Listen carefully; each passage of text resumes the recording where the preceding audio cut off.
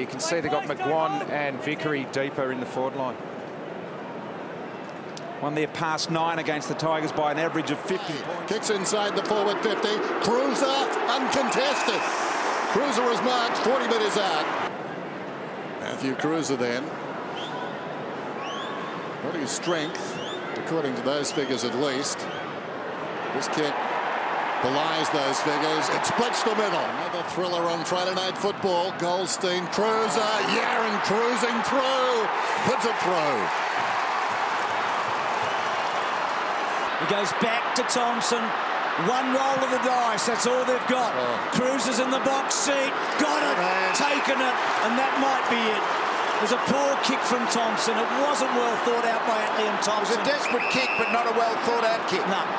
Got to be able to think under pressure. That's the real trick of it all.